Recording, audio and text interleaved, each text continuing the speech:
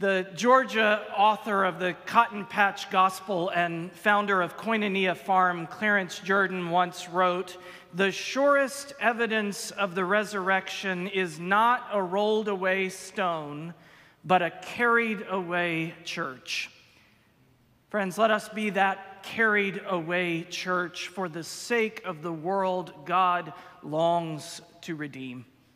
And as you go, may the God of hope fill you with all joy and peace in believing, so that you might abound in hope by the power of the Holy Spirit.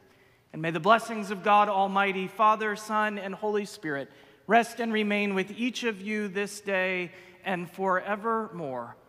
Amen.